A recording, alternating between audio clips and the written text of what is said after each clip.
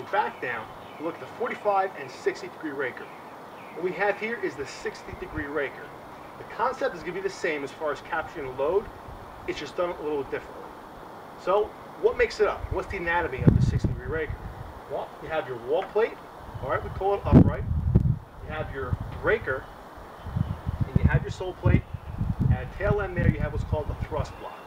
This raker is made out of 4x4 lumber. We're using a 6x6 for our thrust block. So how does it capture the load? Well, here's our wall. Our wall is kicking out.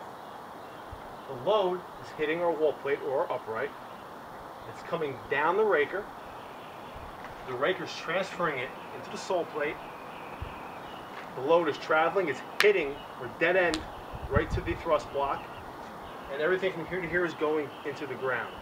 The sole plate on the bottom, right, that load, that wall is pushing out. So this sole plate is seeing a bit of forward force. So that load and that force meet right here into the ground it goes. And we have what's called a midpoint brace here. You figure as this load is pushing forward, that load is hitting the top of the raker, pushing this way. The load is being transferred down to the bottom of the raker, being resisted and being pushed this way. So if you took a ruler and you pushed on either end, it's going to want to bow, okay? Just like this, it's under compression. So this midpoint brace ties the raker, the sole plate, and the wall plate together and prevents that and resists that force. What you have down here is 2x4 wedges. You have a cleat here and you have a cleat here.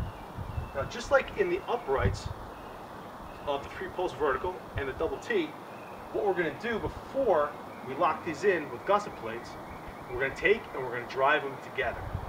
Doing that will shoot force up the raker. It's going to hit the cleat here. It's going to snug it in nice and tight. It's going to give us that force we want up against that wall to give it the added support. The cleat's up here. It's a 24-inch 2x4 cleat. The same down here. All right, 16 nails, 16 D nails into the lumber, 8 Ds into the gussets. And I mean, it's pretty straightforward and simple. The concept of capturing load is the same. Like I said, it's just done a little bit differently. So we'll pause here for a second. I'll go grab the 45 degree raker, bring it over, take a quick look at it, and wrap things up.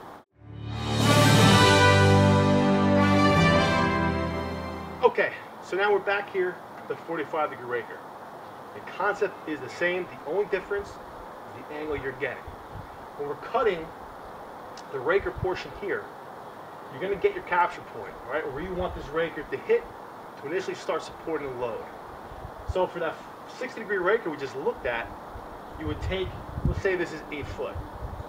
You would take 8 foot, you would multiply it by 14, that would give you the inches from point to point that this raker needs to be lengthwise. For the 45 degree raker, we're going to do 17 as the magic number. So if you ever forget which is which, I mean this is really simple, but you think of a bigger number. Okay, 17 is going to give you a larger number, which means your raker is going to be larger, giving you a bigger angle. All right, the 60 and 45 are doing the same thing, but the 60 takes up a little less space. Should you be cramped, tight on some space, if you can get a 60 degree raker in there, then you can go ahead and go with that. So quickly, we'll look at this. Same thing, wall plate, raker, sole plate, thrust block. We're capturing that load. It's bringing it down the raker. It's hitting the thrust block at the end. We have our 24-inch cleat here, and up top there, the same 2x4 wedges. We're driving them in. It's giving us our force up this way, tightening it in. We can then secure our gusset plates here and here, there and there, up top there. Like I said, it's the same thing as a 60, the same anatomy, just a different angle. That's about it. Remember, they're always built in pairs. Build them right. Use the correct nail patterns. Use the correct nails. Remember, plywood, dimensional lumber, using 8D. All right. Dimensional to dimensional, like 2x6 to 4x4, you're using 16s. So, thank you for coming back and watching this training video. I hope you enjoyed the article. I hope you enjoyed the videos, and I hope the videos complemented what you read in the article. If there's any confusion, I hope things were hammered home here for you.